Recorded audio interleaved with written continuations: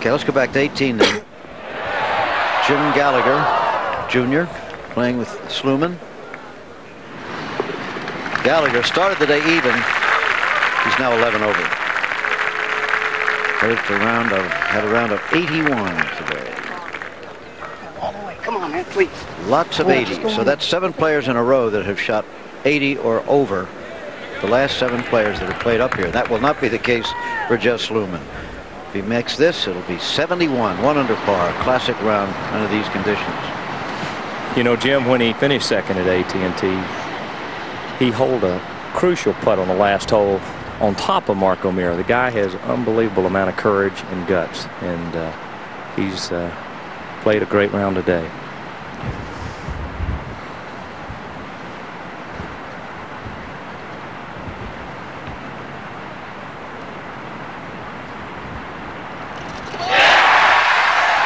Yes, sir. Take a little credit for that one, Jeff. Interesting, he's only won 1 tournament on tour, and that was a major. And here he is playing so magnificently again in a major championship. That's just terrific.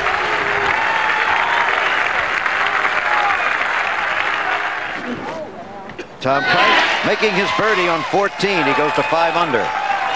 But still has a 4-stroke lead because of Sluman's birdie on 18. So Jeff Sluman appears to be one of those guys that you have to admire so much, to whom the major championships are vitally important. They're not just another golf tournament. I seem to remember a guy named Nicholas who felt that way. Wisdom tried to hit a driver out of the rough, but it didn't get up in the air. It's just short of the bunker, just on the left edge of the fairway.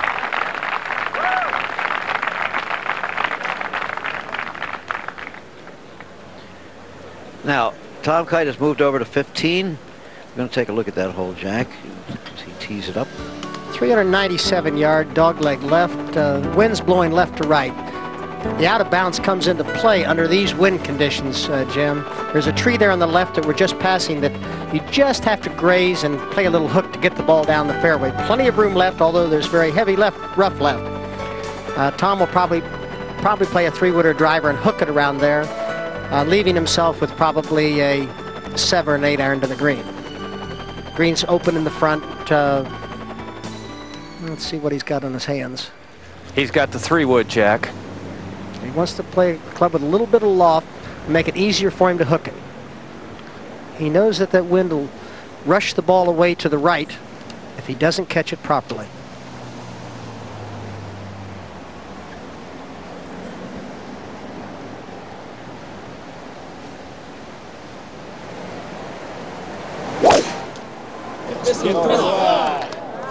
Well, he pulled it and hooked it also, but it did clear the tree. Yeah. He knew where his big problems were. The big problems were right. He hit it right underneath that tree, didn't he? It went right under the tree. You're exactly right. Pretty close to it. Oh, yeah, that's... Many balls hit that tree and dropped in that barranca right there in front of the tee. Look at the leaderboard.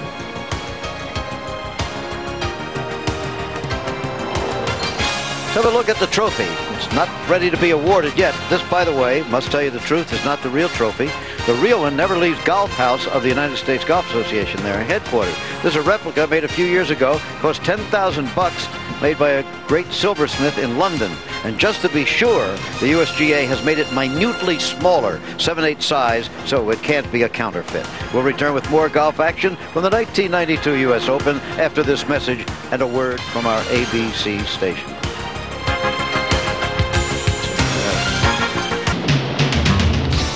Looking down from the Goodyear Blimp Eagle, which has been providing these magnificent shots all afternoon. There it is with this new paint job and everything. Kind of frustrating for the Blimp. All week the clouds were low and we couldn't get any pictures at all from up there. But look at that sky today. It just cleared, well, you know, after the final round had started today. Just in the nick of time to let us show you Pebble Beach at its very best. There's Jeff Sluman, who has just shot 71, who is the leader of those who have finished. However, he trails Tom Kite by 4.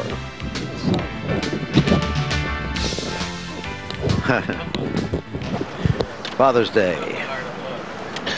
Here's a father of 4, including twins, Tom Kite. He took a couple week off very recently to take his kids his wife, his whole family to Baltimore for the U.S. gymnastics trials because one of his little girls is a gymnast. He wanted her to have a chance to see it. And while he was there, he told several people, he said, if you want to make a good bet on the Open, bet on me. I think I'm ready this time.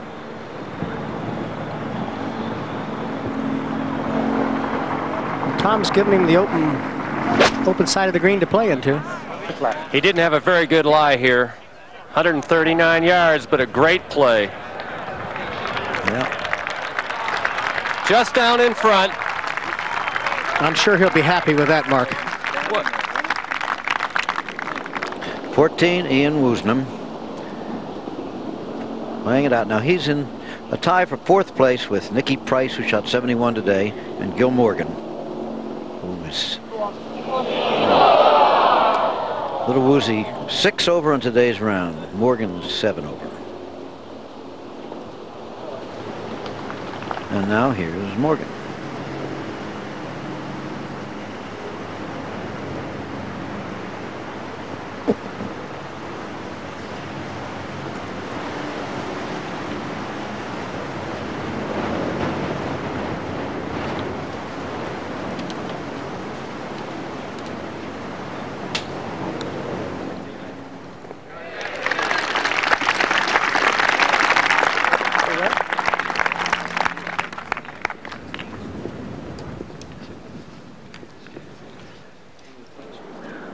On the 17th tee, Payne Stewart, the defending champion, but look at that.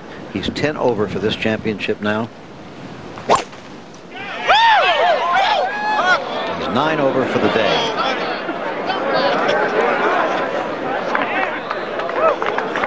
How do you like us now, Payne? Short right of the hourglass-shaped green of 17 is Payne Stewart.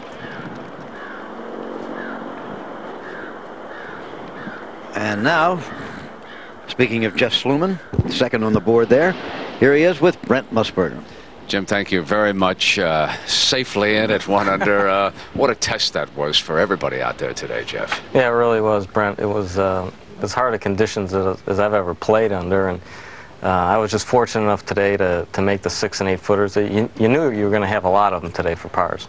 Nice Father's Day gift for George. I know he first trip here, right, to Pebble Beach. Got to see his son sit here now. You knocked Colin Montgomery out. No chance. The title will stay in the United States. Tell me what you heard Jack Nicklaus say on television yesterday that helped you. Well, I got hit it over the green on 14 in the chipping area that they put in, and wasn't quite sure exactly how to play it. And I saw Tom Watson earlier in the week hit a beautiful chip, but I heard Jack say that he thought the only way to play the shot was to putt it, and so took out the putter and knocked it up there about 6 feet and made the par. Exactly, and the wind was just absolutely treacherous. You're sitting here now at -1, but Tom Kite seems to have it well in hand, doesn't he? Yeah, Tom knows how to win tournaments and finish them off, but you know, he's got some little golf left, and we'll just sit here and watch and see what happens. Before we do that, here's your third shot at 18. You came in and asked me where it hit, and why don't you take a look at it? Tell us about it. Well, I think I had 119 yards and obviously a crosswind left to right, and I just wanted to hit a solid 9-iron and kind of turn it into the wind, and so it'd hold it off straight, and it turned out pretty good. Jeff, congratulations. Great U.S. Open. Back we go to Jim and Jack. Thanks. I'll see, it pays to listen to the Masters. Took Jack Nicklaus's advice and see where he is now. I remember you saying that yesterday. Well, he did a little bit more than take my advice. He went ahead and played some great golf. I can't take much credit for that. He gets all the credit for that. Tom Kite is unshakable. That for the par to stay at 5 under. 4 strokes ahead he'll be with 3 holes to play.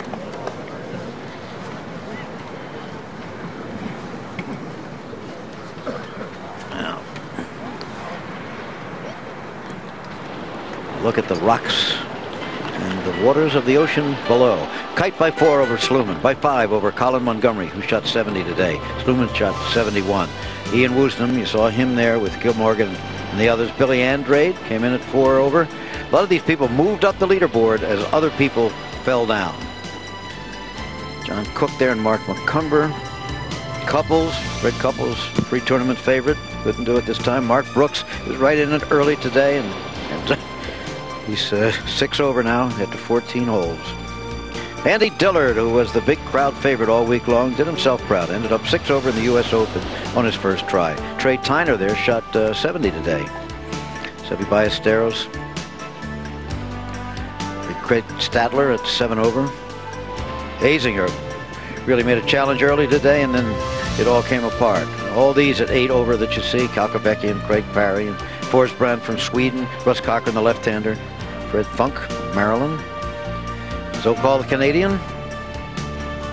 Nolte, Ray Floyd. Gee, Floyd had a tough day after starting off with birdie in the first 2 holes. It was a tough day. It was a tough day for a lot of fellas, Jim, as you're looking. Yes. To pick any name. There's Hale Irwin, 3-time former champion, ended up 10 over. Scott Simpson, who can play the U.S. Open most times as well as anybody. Darrell Dunham, former helicopter pilot, his first year as a pro at age 30. Pretty good finish.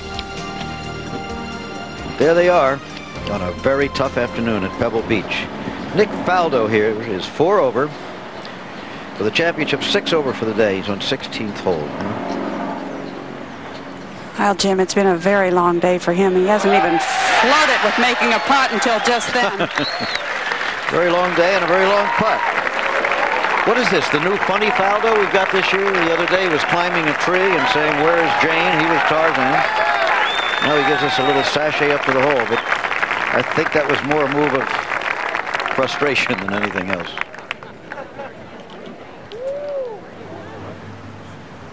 Tom Kite.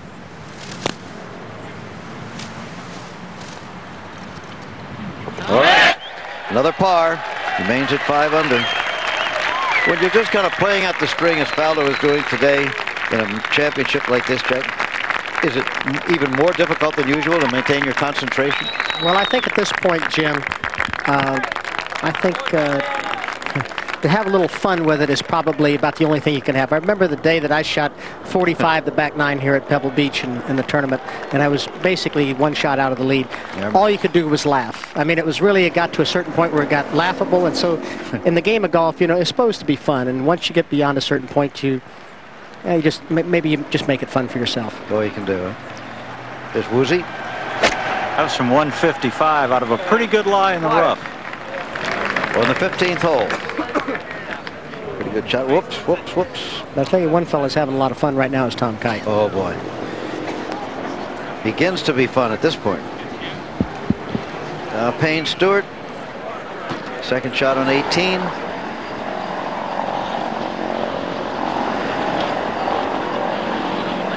It's not like last year. He was coming up 18 to be the champion. Oh, he might be dead behind that tree. He may be able to get by. What do you think? I don't really think Payne really cares too much about this point. What he did was just trying to have some fun and see if he could knock it on the green, and just exactly what we were talking about with Faldo a second ago. Yeah. Okay. Now, Tom Kite on 16. Par 4. The green nestled among the trees. He may be the only serious golfer left on the golf course right now, Jim. Yes.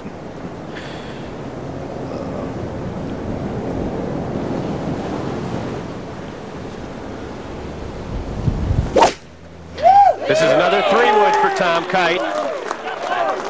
Headed toward the right-hand side. Oops. Caught the rough. Caught the rough out there, Mark. I think he'll play safe from there, though. He'll play it smart. Just lay it up.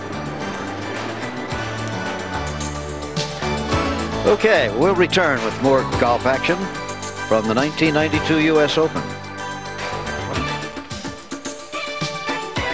Ronald Reagan came by to film his 1938 epic Sergeant Murphy.